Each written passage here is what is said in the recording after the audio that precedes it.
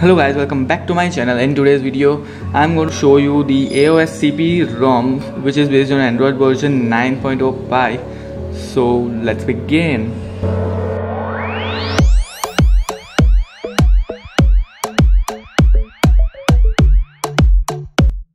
So as you can see here, the ROM here is the AOSCP Kenzo rebuild. This is the very old ROM and which is based on Android 9.0 Pie.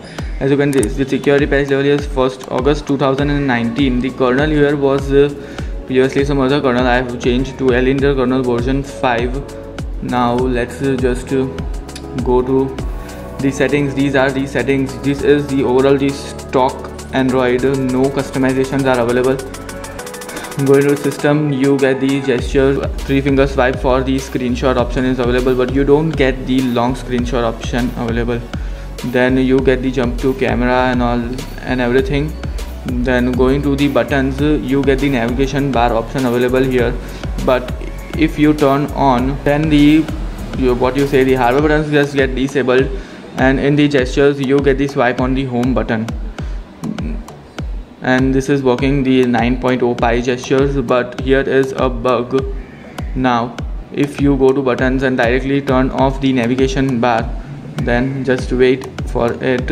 After some time the navigation bar will turn on automatically. These are the gestures available I just showed to you. Then you get the system updates, but as this is the old ROM, then you don't get any more updates here.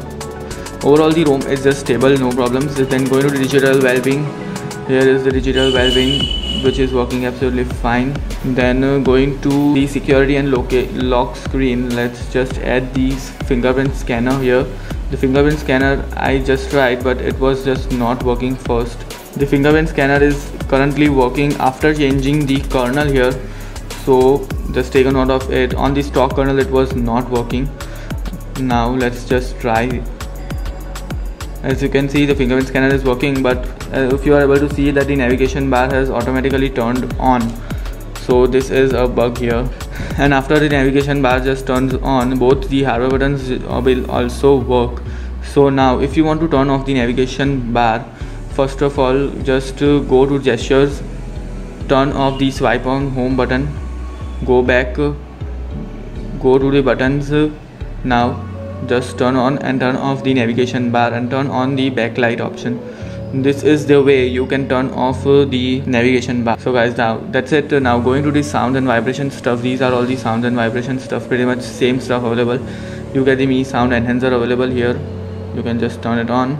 Then going to the display option, these are all the display options available. Going to the wallpapers, these are all the pretty much same options available here as Android 9.0 features. You get the ambient display option available here, which is also working. You get the ambient play, as this will show these songs on the now playing feature. This is a great option available here. The ambient display is also working fine, no problems here.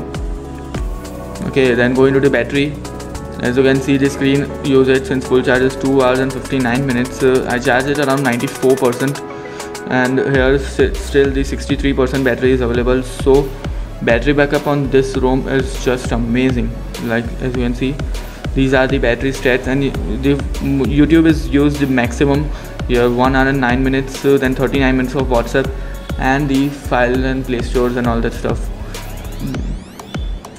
So battery life here is just amazing, no worries. That is it for these settings. Now going to the home screen, this is the home screen features, and the ROM is pretty much very smooth currently after changing the kernel here, so take a note of it. Talking about the stuff like the Wi-Fi is working absolutely fine. The flashlight here is also working. Mobile data is working fine, no worries. The 4G VoLTE is working. Then you get the night light and location and hotspot. Then these are the stuff, all the stuff available. No customizations are available here. You don't get the long screenshot option, you don't get the screen recorder, you get the call recorder option, and you get the Google feed on the right swipe. So guys, that is it. These were the stuff available here. Then talking about the other stuff like the camera, here you get the Google Camera Go version available here, the pre-installed one. the portrait mode, photo mode, video, everything is just working absolutely fine, no worries.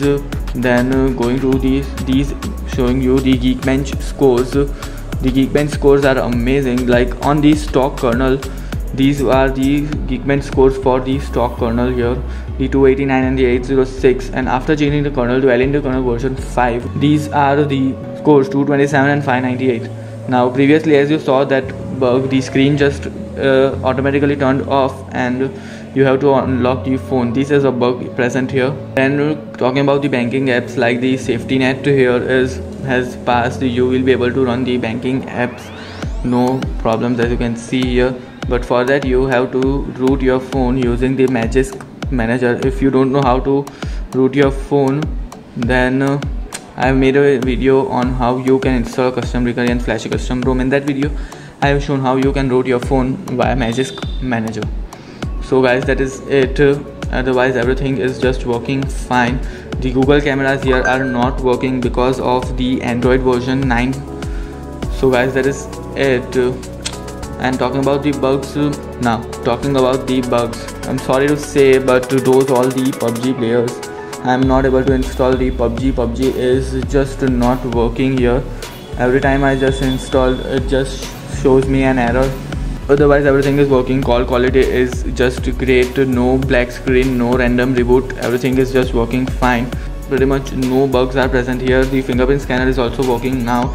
Previously it was not working, but after changing the kernel it is working fine, and you don't get to play the PUBG here. Okay, so guys, that's it for now. If you enjoyed this video, then don't forget to hit the like button.